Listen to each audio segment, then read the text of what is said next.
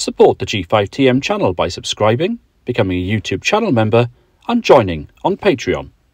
Okay, let me tell you why these things, the LiFePO4 battery, I think are a lifesaver and a brilliant addition to your ham radio experience. Welcome to the channel. I think there's 3 reasons why LiFePO4 batteries are an essential item to your ham radio experience. Number 1, let's look at cost, or should I say, the falling cost. So when I returned to the hobby back in 2015, I looked long and hard at different sort of portable power options. Lead acid batteries and sort of leisure batteries, great capacity on them, but very heavy things. In the end, I went for the LiFePO4. Now that wasn't cheap. The one I bought was a Tracer, 24 amp hour. Still use it today. Hasn't missed a beat in nearly 10 years, but it cost me a lot of money, about £350. Okay, a lot of money for a battery. However, one of the best purchases I've ever made, and it's still going strong today. The other one that I bought recently is this Ultramax, which is about a 22 or 24 amp hour again. Now, the cost, I bought this about 3 or 4 years ago, maybe 3 years ago, £130. So literally, same capacity, literally down to a third of the price.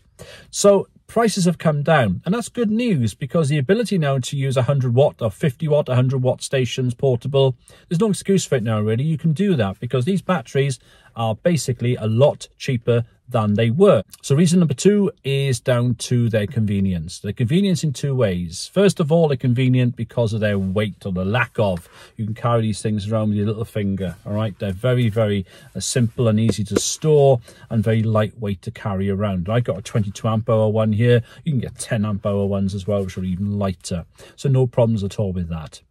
The other reason why they're convenient is they're easy to charge as well. They can usually come, as you can see, there's a little hole to plug the charger in there. They usually come with a bespoke charger, which then just plugs simply into the wall. Dead simple to use and dead simple to charge. So they are very convenient things. However, price and convenience are all very well, but of course the most important thing is how well the thing actually works.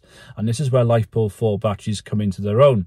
Compared to lead acid batteries, which sort of degrade steadily over the period of use, LiFePO4 batteries tend to hold their charge for a lot longer at a very higher, much higher voltage. This means that you see very little degradation in performance until the very end of that particular total charge that the battery has. With a lead acid battery, once you get down to about 12 volts, you should really stop using the battery, because once you get below sort of 50% capacity, do that over a period of time over and over again, you'll end up killing the battery. With the LiFePO4, we can see that basically it keeps its charge till the very end and drops off like a cliff just before the thing empties out. And that is why it's a much more convenient thing to use. So therefore, the LiFePO4 performs well, holds its charge for longer, is lighter in weight, and also the cost of it is coming down to be comparable, or nearly comparable anyway, with the lead acid batteries is up against. So in England, as we say, the proof of the pudding is in the eating.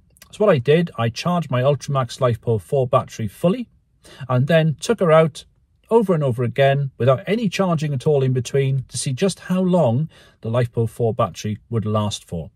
So what was I using her on? Well, it was SSB, 100 watts, giving it the full stress test, and I was operating parks on the air and bunkers on the air, which means I wasn't doing a lot of searching or any searching and pouncing. I was calling CQ, CQ, CQ all the time and giving it the full stress test. So how many hours did the battery last for? How many QSOs did I make? Well, let's have a look at my very brief video diary to see how much we got out of this little thing here. How good are they in terms of lasting on a single charge? Cue the stress test.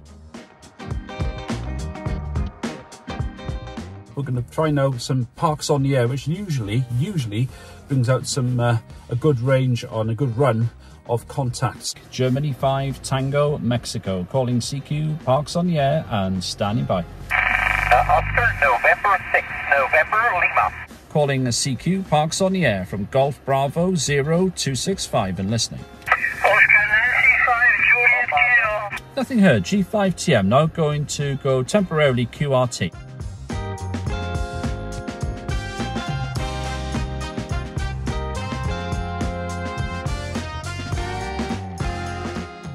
Okay, so it's day 2 in how much life can we squeeze out of this LiFePO4 battery. We switched the rig on, the 857D, and we've got 13.1 volts showing to the radio. And CQ Poto and standing by. The CQ parks on the air and listening. Mike listening for parks on the air.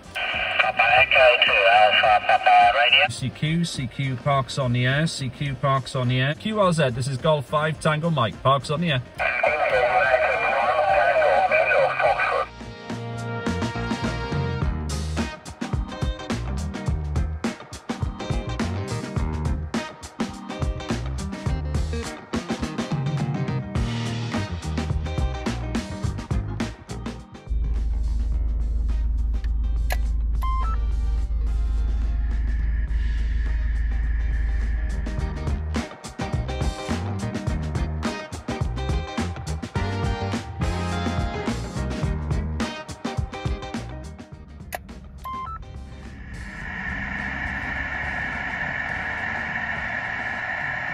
QRZ parks on the air, Golf 5 Tango Mike.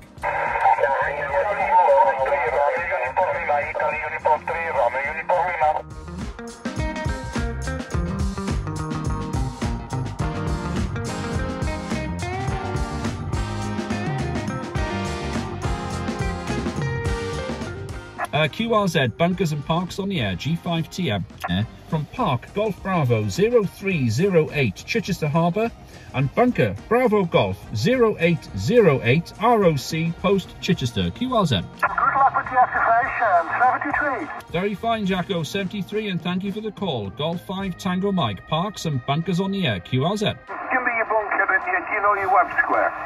Now, I don't know my WAB. I should have done that before I came out, but I got my bunker and I got the park. The park is Golf Bravo 0. I think there's somebody in there. I got S2 of noise and you're right in that noise, but I can hear something. We'll keep listening. Okay, I think our last call on 40 for a short while.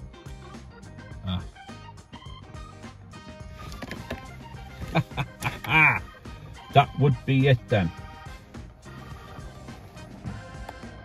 So last call on 40.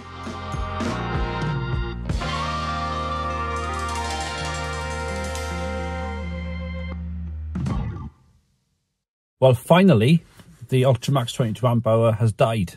Not died, but has finally cut out on me. But I can tell you now, it's been an absolute workhorse. I've been caning it on 100 watts, calling CQ, none of this search and pounce nonsense, parks on the air, whatever, 100 watts. Never turned the power down at all SSB. So it just shows how much of a punch these particular batteries pack on them, you know. And I'm very, very happy with her indeed. So pretty impressive, eh? The LiFePO4. Take a look at it. If you've not set up your portable station yet, or you want to upgrade your battery options, have a look. As I say, about 130, 150 pounds for a 22, 24 amp hour will give you all that on 100 watts. Think on, if you're a QRP operator, maybe use a G90 at 20 watts, a maximum SSB, maybe a digital around 5 or 10 watts, a CW. I think one of these will last you a hell of a long time, won't they? In terms of recharging it, by the way, when I drained her, she went, I took about 7 hours to recharge her. So the amount of time I had to use her was only just a bit longer to actually charge her back up, and she's working fine now again. The final voltage I saw, by the way, was about 10.8 volts when I switched her back on briefly to see what the 891 was showing. So she fell literally from about 12.7, 12.6 volts down to 10.8, just like that chart showed. So there we go. All that time then with the Ultramax without between charges. Not bad, eh? Well, if you like what you've seen, think about clicking subscribe, join the channel to become a member, join the conversation by adding your comments below. Let me know how you have got on with your portable powering of your HF station. 73, and we'll catch you again soon. Bye for now.